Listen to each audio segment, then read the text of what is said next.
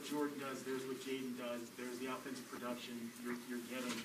Would you look at tonight, like is this the sort of game where you look at and say, okay, we are starting to find that rhythm offensively? Do you feel you've already been at that point, or how do you look at tonight? Tonight was very similar to our last 3 or 4 games, to be honest with you. I mean, the puck found the back of the net a little bit more, and, you know, we wondered if it was going to, you know, at some point in time during the second period.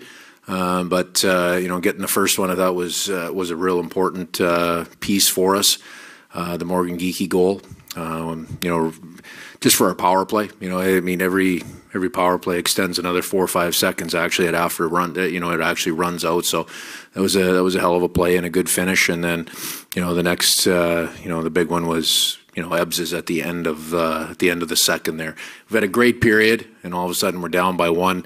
It's tough to leave that period with nothing to show for it. So it was, you know, it was nice for him to be able to get that one. That was a big play between he and Schwartzy. The production was obvious with him and Schwartz. What do you like about the chemistry that they're building on that line? Or just together? Well, we've seen chemistry between those two really from the first day of camp. We've had them split up at times. We've had them together at times. You know, the previous 2 games, we've had them together for, you know, for short periods of time, and as we got to the halfway point of the game today, we made that switch permanently for the rest of the game. And those two, they read off each other well, and Wenny did a good job with them as well. Do you feel like you might have unlocked something with Geekie on his off wing now on the power play? It feels like he's like a little more open to take one-timers. Well, there's a couple different looks, you know, with wanting to simplify a few things. You know, you put guys on their one-timer sides. You know, and you're looking to get the puck and then, you know, get the puck to the inside. And, you know, Buffalo came a little harder on their kill tonight than maybe, you know, that they usually do. But, you know, he was able to get off a couple good shots from that spot.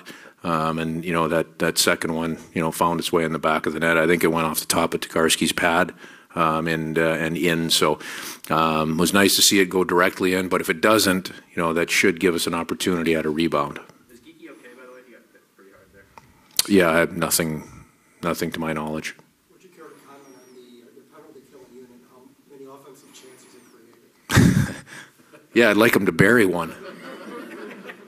No, that's, you know, it's a real balance, right? You know, I think we had 2 breakaways and probably one extra that was close to a 2-on-0. You know, so obviously the guys are working hard to get those opportunities. And, you know, along with that, you know, you still have to get back and get the rest of the kill as well. So it's good to see. I mean, you know, we're aggressive, you know, especially with our forwards on the PK. And, you know, those guys generated some opportunities out of it tonight. Forward checking is always an emphasis, but did it show up with an even greater impact tonight?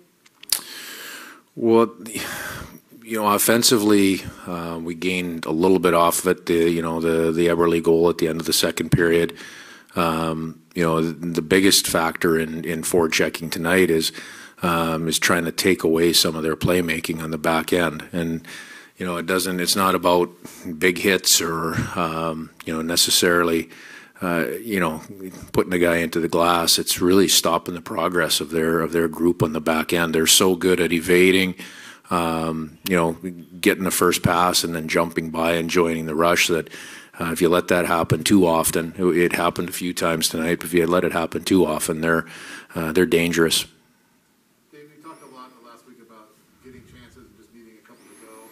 After a night like that tonight, when they do start going, is that something that can carry over into the next couple of games, that momentum? Are people relaxed now that you get some goals? Well, I don't believe that everything just happens automatically like that. You know, or have guys been a little tight and squeezing it? Probably. I don't know if guys will speak to that or really, you know, admit to that. But it was nice to see a couple go in. We haven't got a lot of bounces, even in the first half of this hockey game. There was a lot of pucks around, you know, that you know went through the blue paint and out the other side. So to me, there's a couple things. It's nice to have a little puck luck, you know, and we got that on our 4th goal on Ebbs's on the 4th one there. Also. You know, just the hunger to get to those areas and really expect to be able to punch those home. That's still an area that can grow for us, and getting a few tonight helps that. You talked about guys gripping their stick, but it seemed like tonight there was a couple shots, and especially goals, where people were able to get power on their shots. I mean, is that something you've consistently seen with this group in practice throughout the season, or is that maybe like a little bit of a new dimension that maybe there's more strength there on those chances than you thought? No, guys are, I mean, that's, you know, when I say grip, and you know, guys sometimes overthink things. I don't know that our guys really have been doing that. You know, we've generated a ton of opportunities over the past few games. He goes through stretches like that. I mean, the puck didn't go in the net. You know, the other team, give the other team's goaltenders credit. Credit the other teams defensively a little bit as well. You know, the biggest thing is to continue creating those opportunities. We did that tonight, and we got the job done, and that's the most important thing, and that's a good feeling for the players. Good. Thanks, Dave. Great, thank you.